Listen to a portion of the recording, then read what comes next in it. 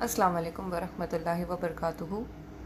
Dear students, we are doing chapter number 1, Secretary, in Secretarial Practice. See, as of now, we are done with origin of secretary, meaning and definition, its features. See, secretary, as we have seen already, is appointed by busy individuals or organizations to help them, right? On the basis of this, there has been a classification on the types of secretaries.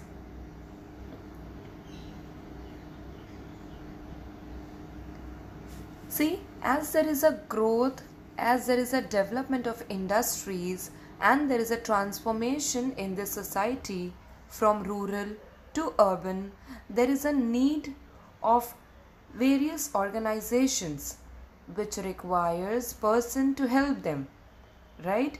See, the growth of industrialization and modernization has led to increase in various types of organization which requires a person on whom the individuals or the organization hand over their responsibilities.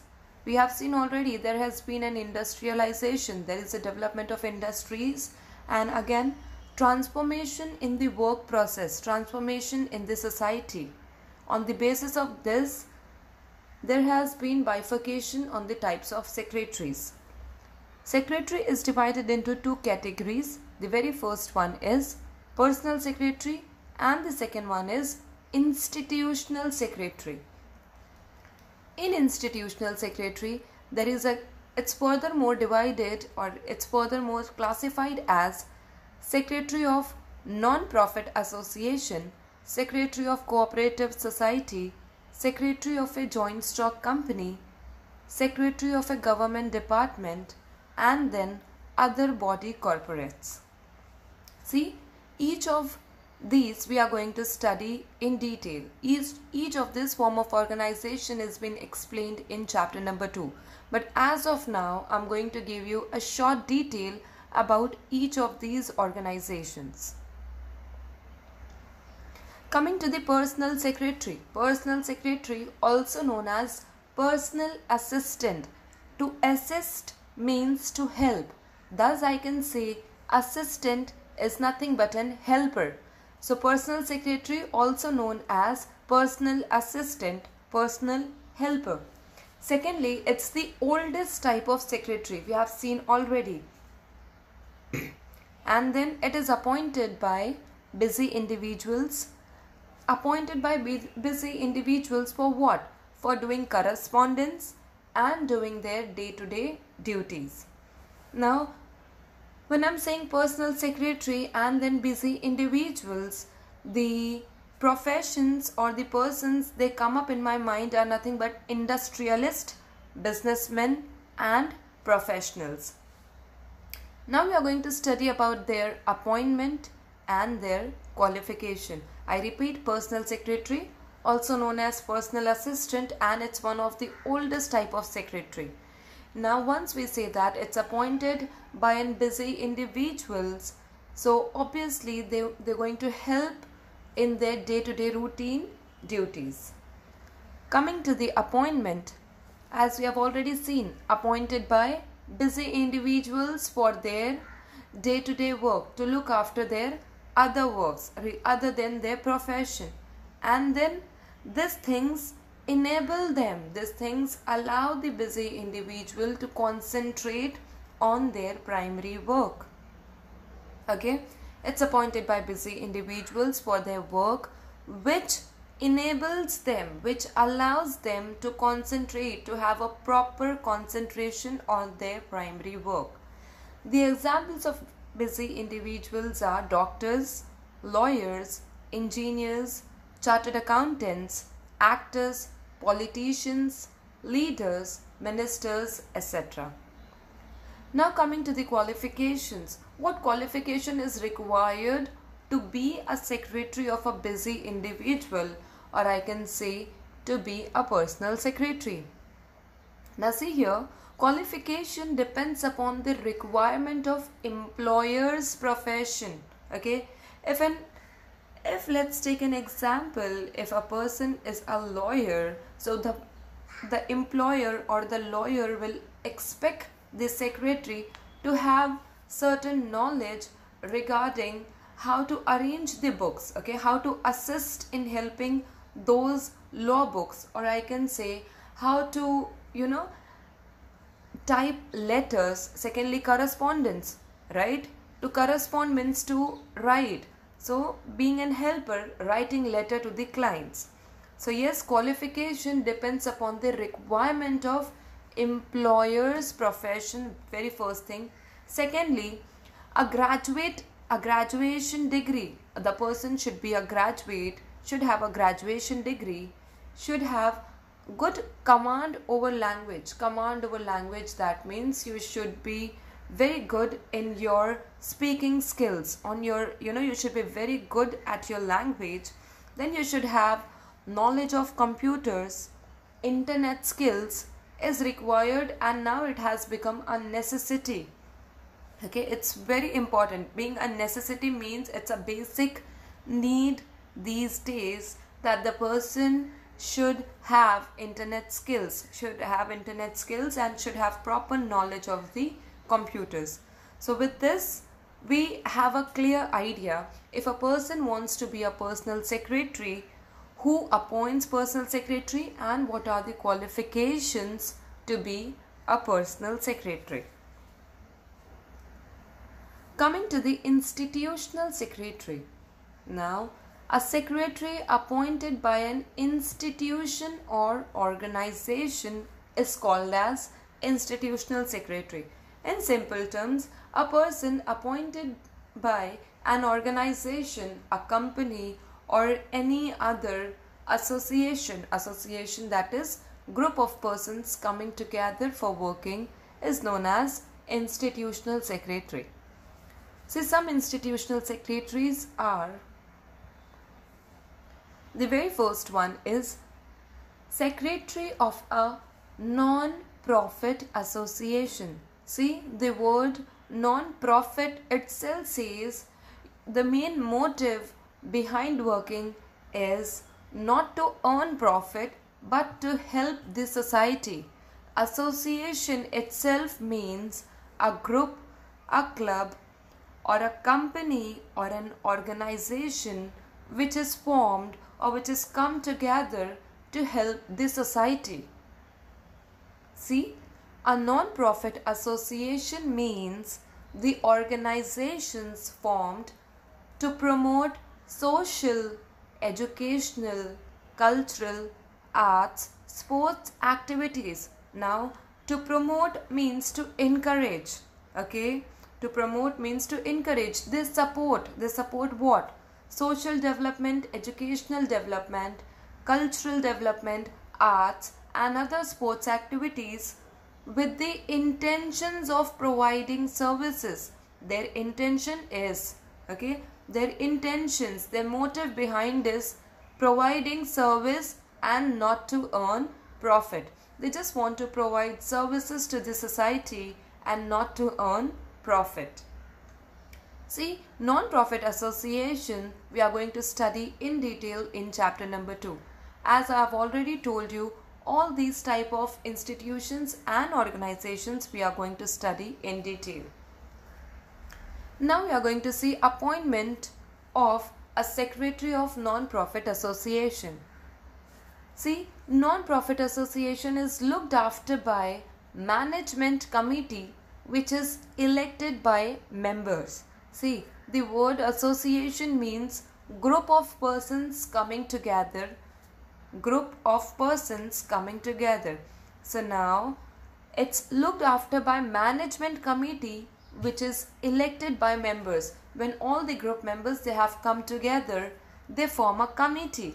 They form a committee of members.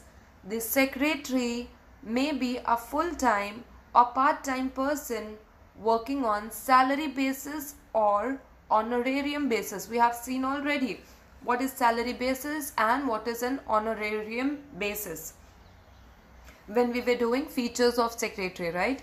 So now the secretary of this non-profit association may be a full-time or a part-time person working on salary or honorarium basis. Now, what are the examples of non-profit association? Rotary Club, Lions Club, Sports Club, cultural clubs, Chamber of Commerce, etc. are the examples of non-profit association. Now, what is Chamber of Commerce?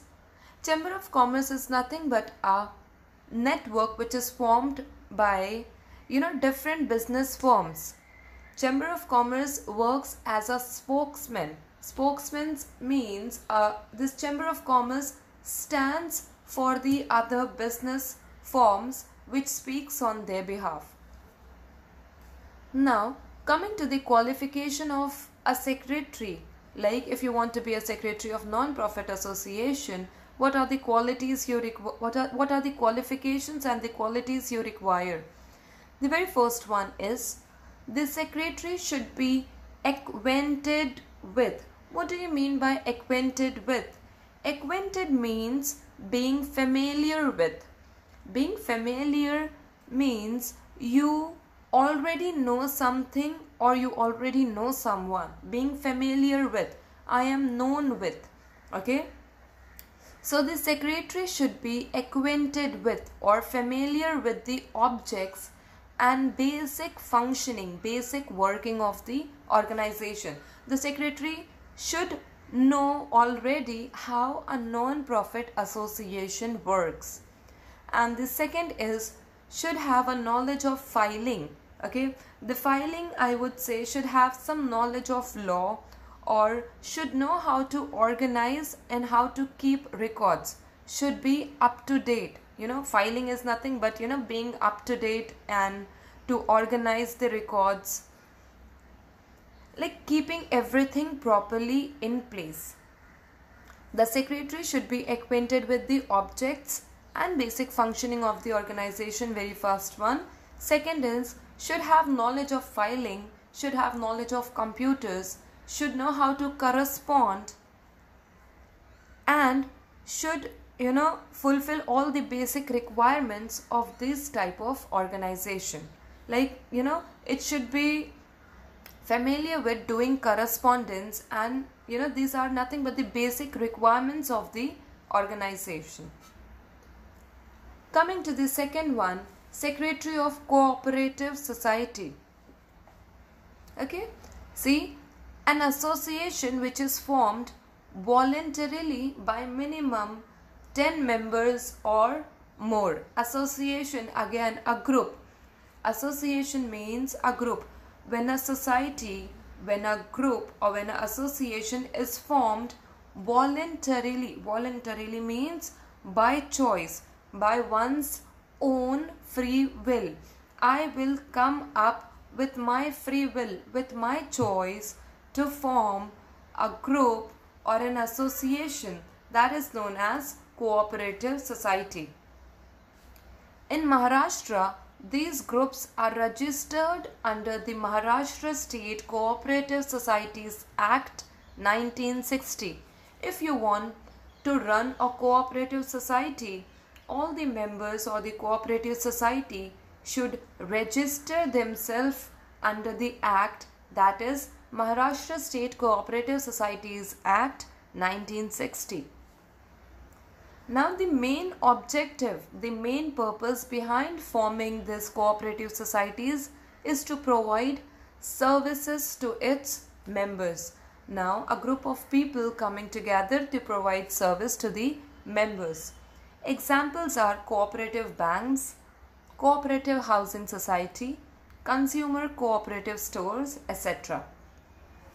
Now see how the appointment, we are going to see the appointment and the qualifications to be a secretary of cooperative society. Appointment. Members elect their representatives called management committee.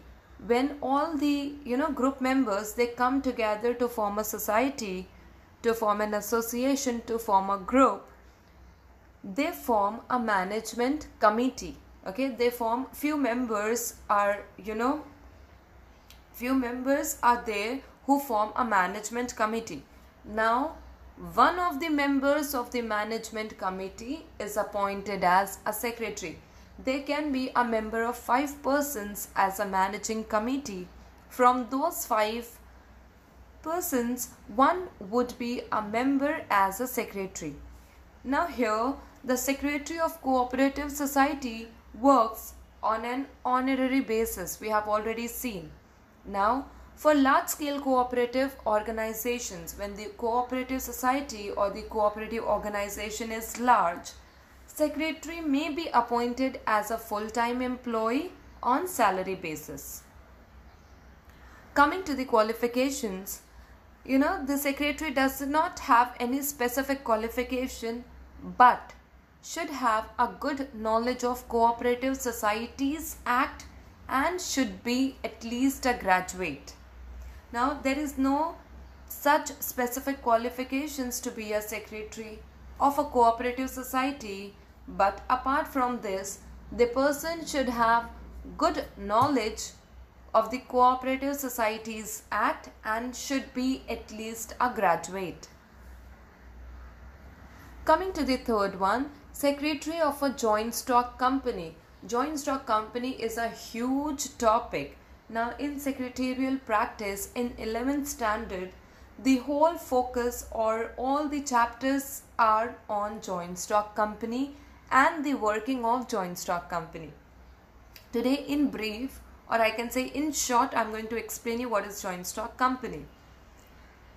Now, a joint stock company is nothing but a form of organization, a form of company which is considered to be the most suitable, it's best, or I can say it's right for organizing business activities on large scale. If you have a huge business and a huge networking, if I say you want to do a business here in the state of Maharashtra than in the state of state or in any other part of the country, like a huge network, a joint stock company is one of the best ways to do such kind of businesses. Now, a company secretary is considered to be the most important. If I say most important, the other word is coming up is key officer of the company. Now, key officer, who is a key officer? A person who is connected in the management, or I can say an officer who are there in the management positions. Now I repeat or I read, a company secretary is considered to be one of the key officers of the company, the person who's there in the management position. Now, secretary is of vital importance in the modern business organization. A secretary is needed, is very important in the modern business organization. Now we are going to see the appointment and qualifications. Now, it's appointed right from the time the company is formed. As and when a person plans to start a company, a joint stock company, right from the beginning or right from the start when the company is formed, secretary is needed or secretary is appointed. Now, this secretary works under the control of Board of Directors. Board of Directors we are going to study in detail, but as of now, Board of Directors are the persons who are there in the management of the company. Now, secretary is again appointed as per the Companies Act 2013. Now, there is an act, Companies Act 2013, which has stated all the rules and regulations, their qualifications regarding the appointment of secretary. Okay, now coming to the qualifications, as per section 203 of the Companies Act 2013, the company secretary must be a member of the Institute of Company Secretaries of India, that is ICSI. If you want to be a secretary of joint stock company, you have to be the member of ICSI, Institute of Company Secretaries of India. Coming to the fourth one, Secretary of Government Department. See, government departments are those departments working under the various ministries. That means working under various ministers of the state and central government. Ministries. What are ministries? Ministries are nothing but an office, or I can say again a group.